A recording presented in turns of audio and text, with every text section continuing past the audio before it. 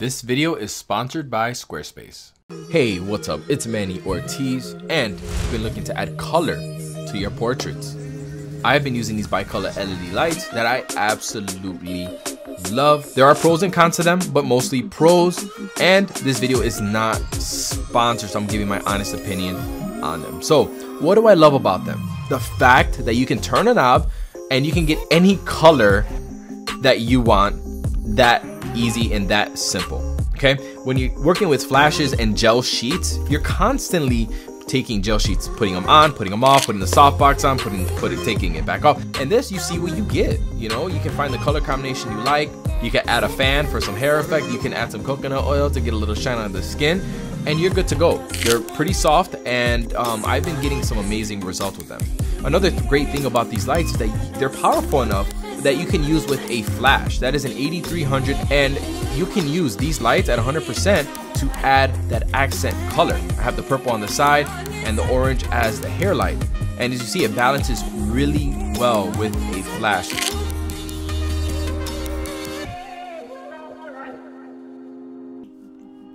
So these lights are powerful for their size, but this is when strobes come into play. When you have a lot of ambient light in your studio, it's gonna be hard to overpower that ambient light with these lights. They're gonna be relatively close to the model, and you're gonna be forced to shoot at wide apertures. That's why I was shooting at f1.2, because I need as much light as possible in the shots. If you're shooting in a darker scene, darker studio, then you have a little bit more flexibility with stopping down. Another con is the elephant in the room, the price. They are very expensive. These are, right now, they're $329 on the B&H website. That's for one light, battery, and the mount. Yes, it's pretty pricey. You know if you can afford it or not.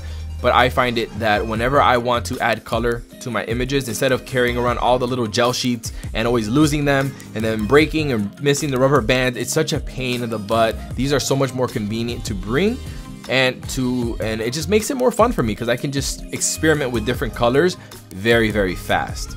One limitation that I forgot to mention was the fact that this is a smaller light panel. So what happens is you're not gonna get like a full body coverage using a light like this versus using a flash and a strip box. You're gonna get more of coverage on the body. So that's also something you gotta keep in mind. This is good for like waist up shots. So this light has an RGB color mode. This has a CCT mode where you can adjust the temperature from 3000 to 10,000 K in 50K increments. So you can really fine tune your white balance using a light like this. It has a gel filter mode, which is what I use for photography. You can basically cycle through any color you want super fast. Perfect for, you know, experimenting with colors. You don't have to change out gels or having to take the softbox on and off. It's so fun to experiment using gels using a light like this. It also has certain effects for videographers, like let's say you wanted to emulate a fireworks scene.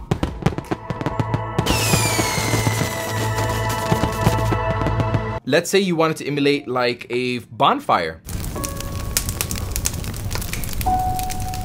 So this light being super light and compact, look how thin it is. And I have seen cheaper options on Amazon for getting a bicolor LED, but none of them are this thin, this light, and most of them you have to plug in with a power cord. This one, you have the option. You can plug it in directly, or you can use the Sony NP750 batteries. I get over 2 hours of power using these lights. Obviously not on full power, but I'm not always using full power with these lights. Gives you plenty of power, enough for the whole shoot. I got these mounts here. It comes with mounts, and that you can mount the light vertically or horizontally. It comes with a nice color LED panel right here that you can change all your settings. 2 knobs. It's so easy to use, and you got 2 buttons down here. This one basically switches all the modes that we got in the light. For my photographers out there, you're looking to add a little bit of color to your images.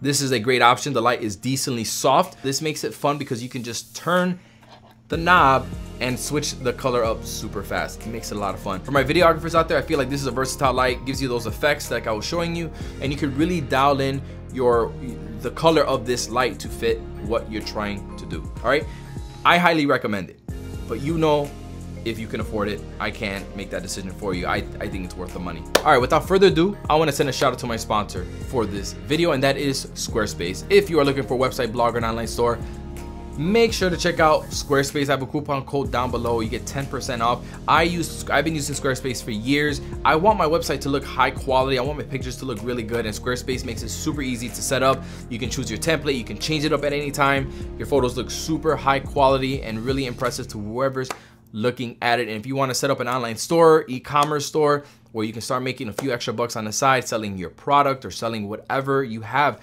makes it really easy to do. I've been using them. I have an online store. I sell my presets, my tutorials, all on there to make a great side income. So if you want to check it out, link it down below. Use the coupon code Manny. All right, that is all I have for you guys today. Peace.